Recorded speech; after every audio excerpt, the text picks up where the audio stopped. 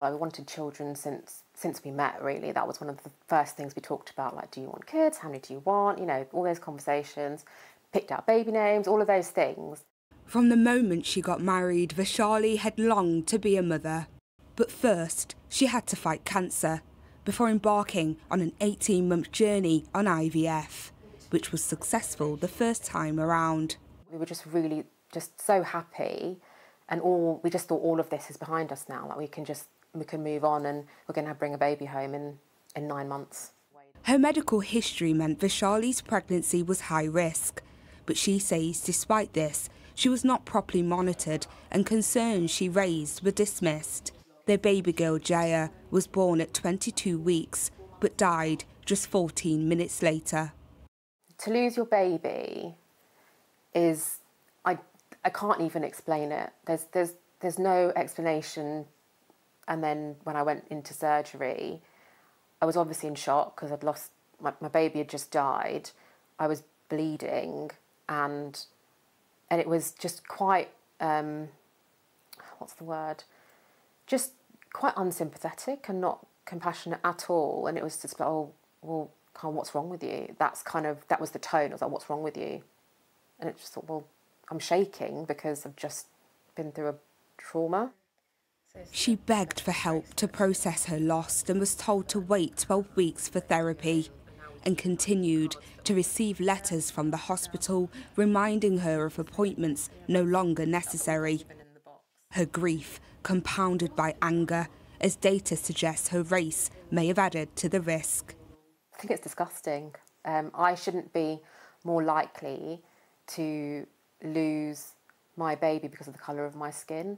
Like, we shouldn't be losing babies anyway, but to know that it's more likely to happen to me or to someone who's black because of their ethnicity, it's just shocking. We're in 2024.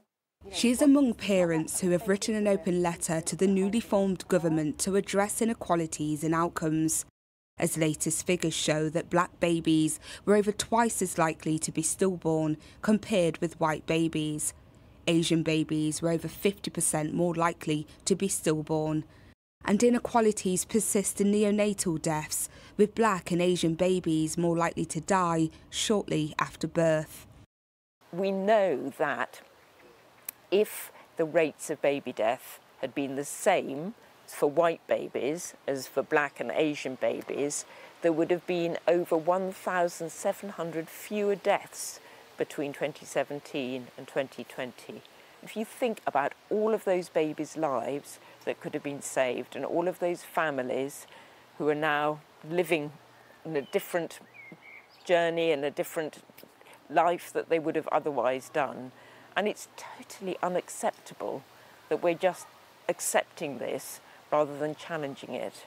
I think it sends the saddest and the most unacceptable message to these women, that actually the fact that their babies have a different colour skin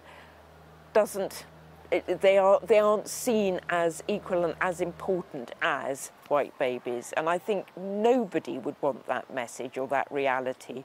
Charity Sands supports the parents' calls for targeted action by government and the healthcare system to address the inequalities.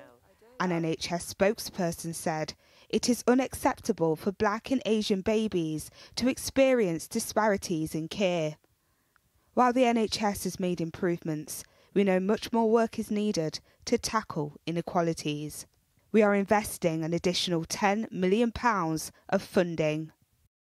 Whilst Vaishali hopes that sharing her story will serve as a reminder that behind every statistic is a family, and their suffering is untold. I can't get pregnant anymore.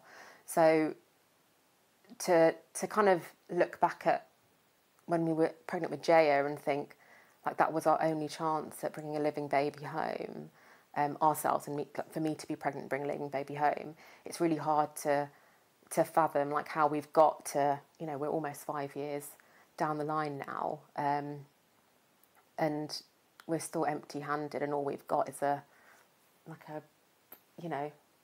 little corner for her in the house. Shamaan Freeman-Powell, Sky News, Preston.